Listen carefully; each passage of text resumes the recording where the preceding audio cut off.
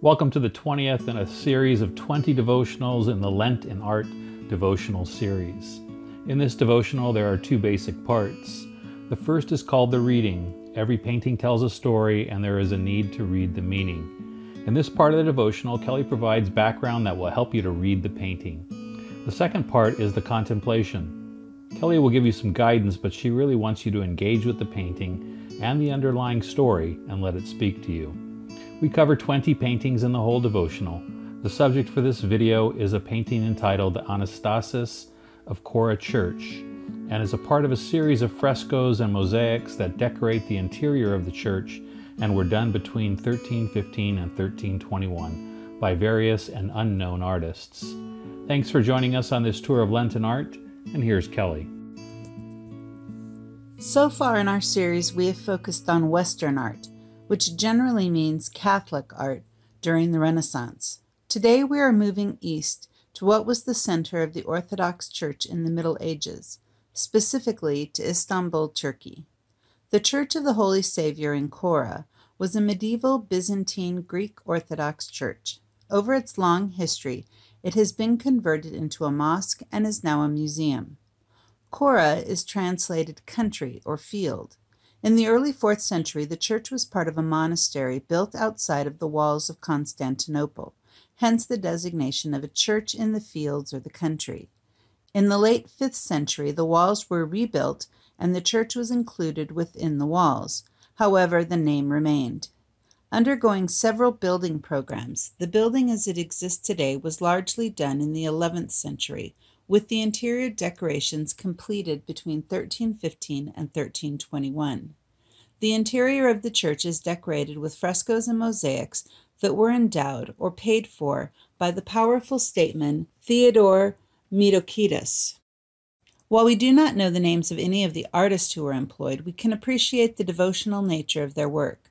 I am always awed by the beauty of these old churches. The prospect of painting frescoes or building mosaics on the domed ceilings without any of the modern conveniences we have at our disposal is impressive. Much of the interior of the church is covered in frescoes, or paintings that are done directly onto wet plaster.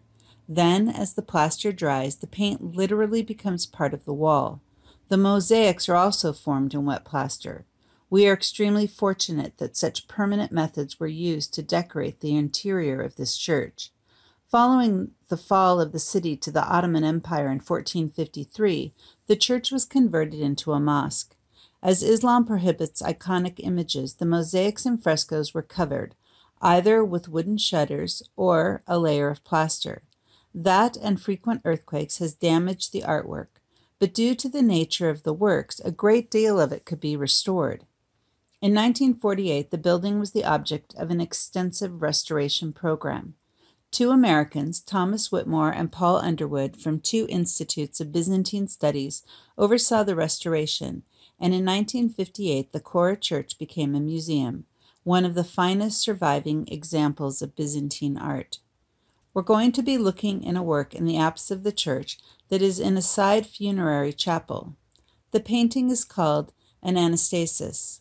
While the subject matter is still the resurrection of Christ, the representation and elements included are different than those of the Western Church's resurrection paintings, and provide us with different themes to consider in our meditation time. In this painting, we see Christ, in resplendent, brilliant white robes, standing in the center, reaching for two other figures. Christ is surrounded by a white mandorla with gold stars. A mandorla is an architectural device used to make a ring of brightness around Christ to denote holiness. Mandorlas are traditionally an arch with a pointed top, as we see here.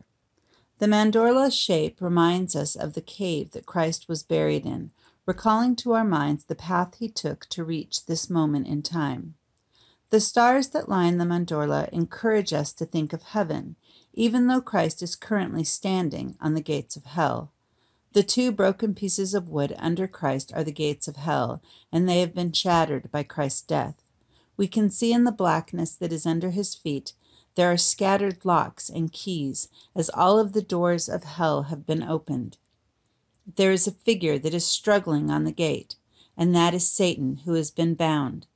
An opposite picture to the locks and keys which have been opened.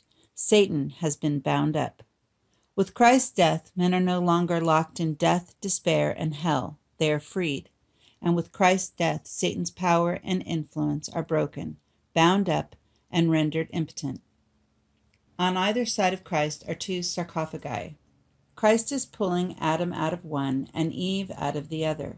Eve is pictured in a flowing red robe to reference the blood of Christ, which is freeing her. Adam is painted in white, a picture of the blood of Christ washing him clean, white as snow. Adam and Eve are representative of all of humankind. With them, man fell and has suffered the effects of death. Here, Christ extends his hands of grace and pulls them, and by extension the human race, out of the tomb. On the far left and far right of the pictures are others that Christ is gathering to himself.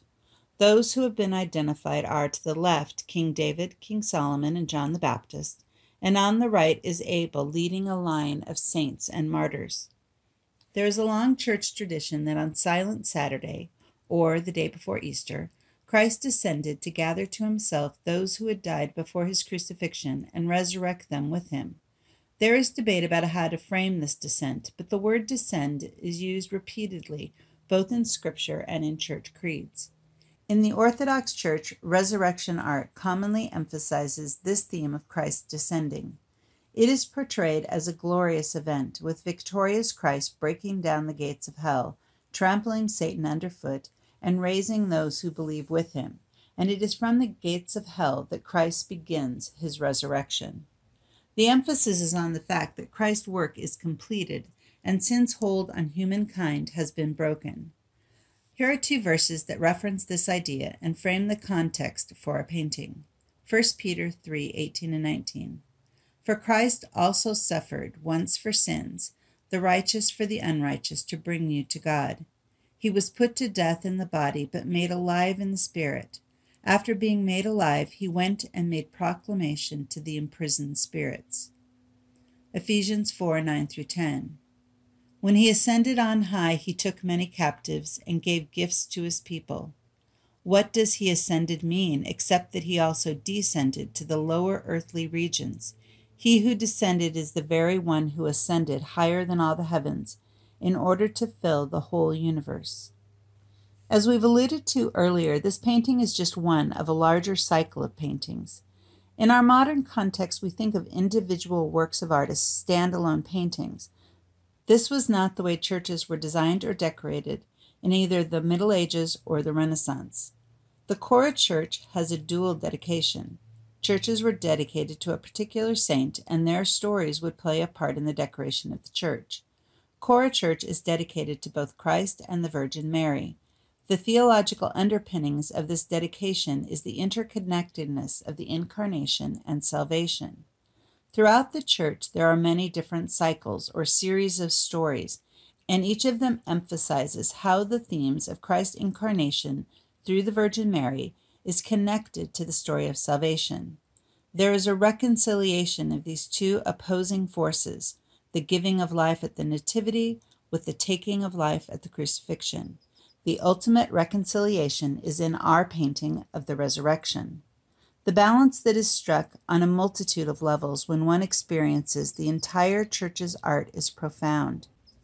Incarnation and salvation contrasted, compared, and explored over and over again in a variety of ways throughout the church. One specific way that this balance is struck that is unique to Chora is gender symmetry. Christ and Mary are presented in paired images throughout, signifying both genders' participation in the fall of man and both genders' participation in the salvation of man. Although both Christ and Mary are present at the Nativity and the crucifixion, generally Mary is to remind us of Christ taking on flesh in the Incarnation, and Christ is the ever-present reminder of the divine loving us enough to sacrifice his life. Just one example of this visual pairing is the complementary images of the Virgin Mary holding the infant Christ, a common image in churches. In other paintings at Chora, however, this image is reversed, with Christ holding a swaddled Mary's soul in the picture of her death. In the first painting, we see Mary as the vehicle to bring Christ to the earth, and in the latter we see Christ as the vehicle to take Mary back to heaven. Echoing what is a constant thread running through the Chora Church, in our painting we have Christ pulling Adam and Eve from their tombs, another example of gender symmetry. Just as Christ is the vehicle to take Mary to heaven, here Christ is the agent of resurrection for both Adam and Eve. The imagery also calls to mind that the Virgin Mary is often referred to as the second Eve, as through her obedience she brought salvation to the world, similar to how Christ is the second Adam, repairing the damage done by the first Adam. This sophisticated intellectual argument presented in the cycles of the Church was appealing to Mediocritus, who was funding the decoration of the church. Considered the leading thinker of his era, he wanted the cycles of the Church to not just be visually satisfying, but to challenge the mind as well. Each painting, including the one we are viewing, can be read on many different levels, from the obvious storytelling to the movements of the Byzantine liturgy to the allusions to the Old Testament, and then uniting those themes with their fulfillment in the resurrection and last judgment. On the Chora Church's website, the church's art is described like this. It is as sophisticated and erudite as a work of contemporary Byzantine literature, structured as a vast epic poem.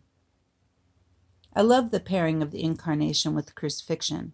I've always been humbled by the thought that Christ took on flesh. There is another image at Chora Church of the Virgin Mary as the Ark of the Covenant. Images where Mary is painted with Christ inside of her.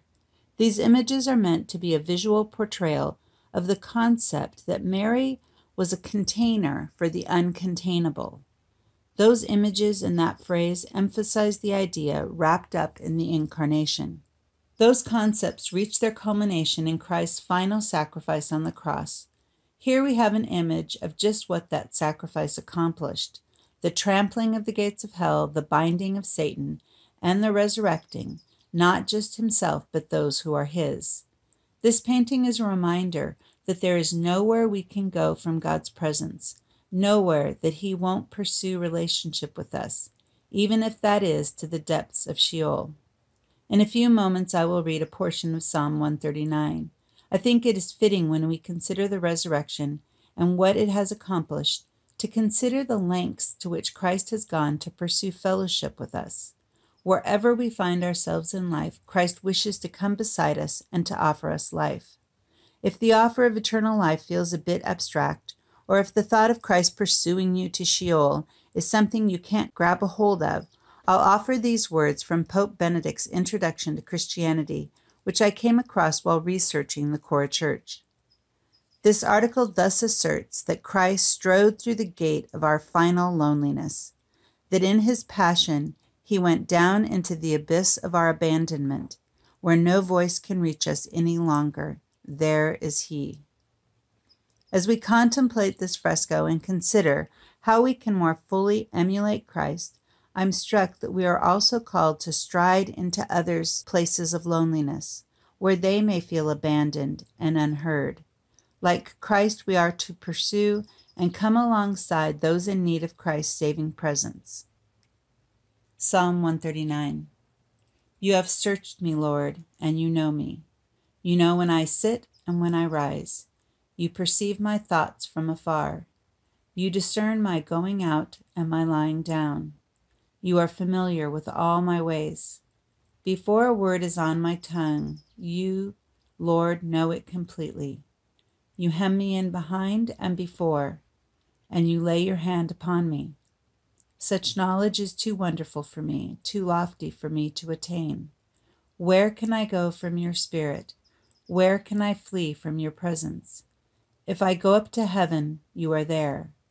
If I make my bed in the depths, you are there. If I rise on the wings of the dawn, if I settle on the far side of the sea, even there your hand will guide me, your right hand will hold me fast. If I say, surely the darkness will hide me, and the light will become night around me, even the darkness will not be dark to you.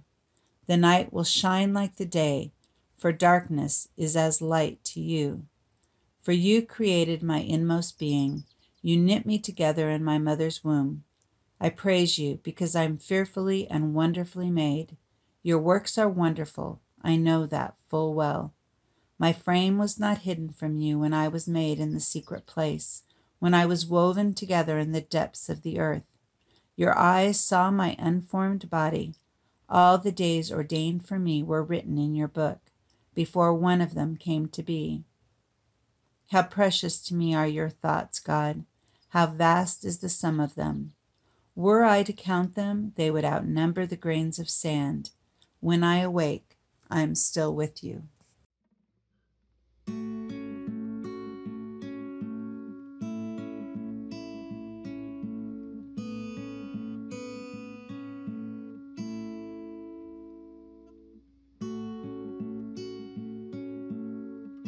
I love you, Baba.